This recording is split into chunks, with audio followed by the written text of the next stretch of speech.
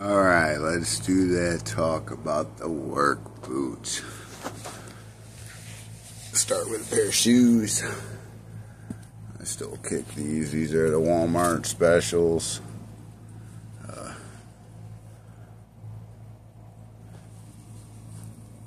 don't know, 30 bucks, 40 bucks, something like that. They got the blue on it. They match my work outfit. I don't wear them too often. You got 1.5 inches where your feet get wet. Anyone working on roofs know that even when it's not rainy, you get puddles like that. These are Ariats. These are my fancy shoes that I currently are still rocking. They do have replacement soles in them. You can see Dr. Scholl's. Oh, they're on their second pair of soles. These are my daily beaters. They are the Wolverines. I just put a new pair of soles in these guys last week. So there's the 3 go-tos. If I'm doing something fancy, I'll wear them. If not, them.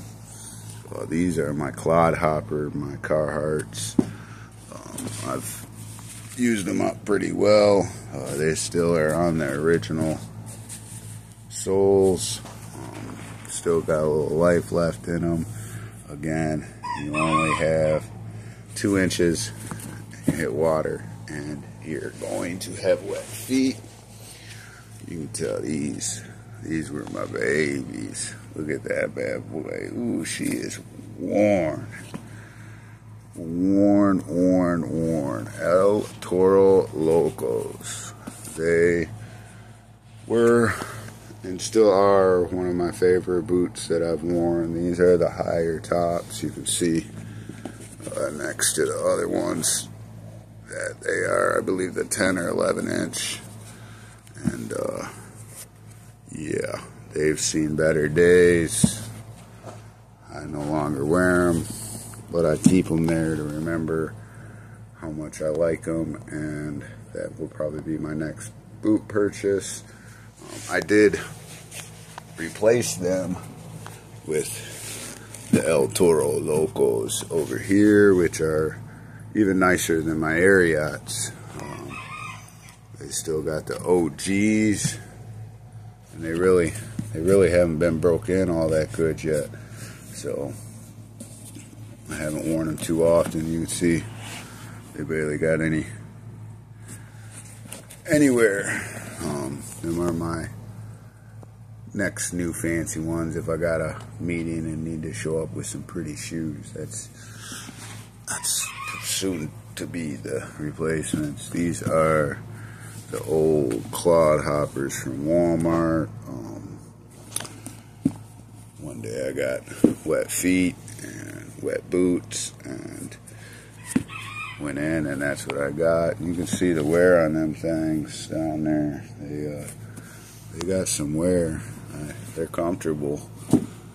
And then I got the Ariats here. These ones, I believe, are blown out too. You see it back down in here. It is blown out. I've tried to fix them up with some Amazon products, but haven't had the heart to throw them away yet. Nice boots, but can't wear them no more, so they're gonna be retired. Or one of these days, if I find me a